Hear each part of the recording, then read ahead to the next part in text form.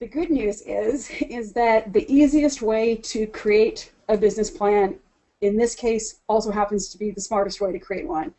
And the business plan that I use for our clients and the one that I use myself is kind of a mix between two different theories or two different schools of thought, and one comes from a group of authors, Jeffrey Timmons, Andrew Zacharias, and Stephen Spinelli, who wrote a book called Business Plans That Work.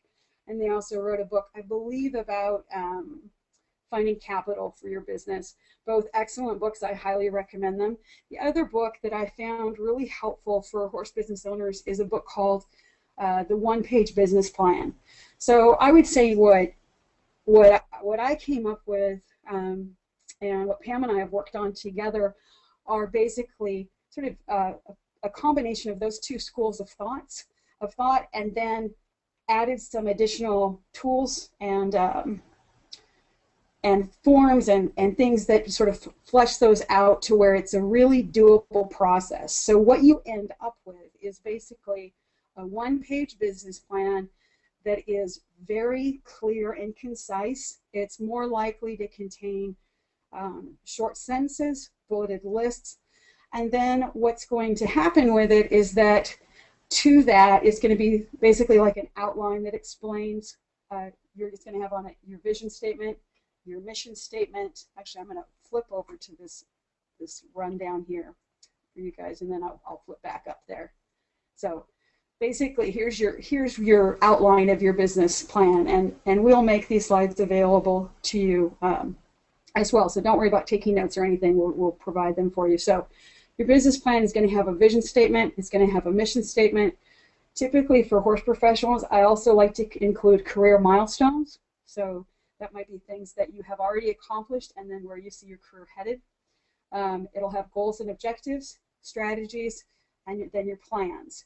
And then attached to that one-page business plan that's very concise will be, if you're planning on getting bank financing or approaching maybe a private lender or somebody who's going to invest in your business or a partner, you would attach a cover page, and Pam's going to talk a little bit about that. And then additional financial documents, which Pam will talk about that, and your marketing plan, and I'll be talking about that piece. So that's going to give you sort of the idea of the type of business plan that we like to create. And the reason why we like to create this sort of simpler plan is that, one, it's a very clear document to help you run your business. It takes less time to create, but you end up with a much more concise plan that everybody, on your team or even an investor can understand clearly what you're trying to accomplish. I think that the days of the 20-page business plan are really over.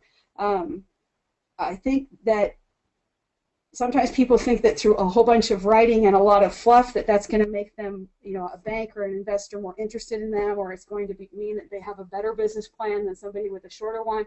I don't really think that's the case. I think that nowadays people really want you to just get to the facts and have a clear vision of what you're doing and be able to quickly identify what the pros and cons are with a particular business.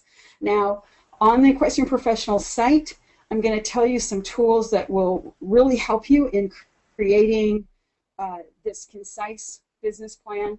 There's a lot of prep work that goes into it, but it's sort of little chunks of time that you can use here and there. And some of the tools are our horse business assessment. There's also, if you go to our Fast Track program, there's a how to write a business plan, and there's a really good step-by-step in there that Pam and I worked on, and you'll find a lot of tools in there. You'll also find our marketing calendars to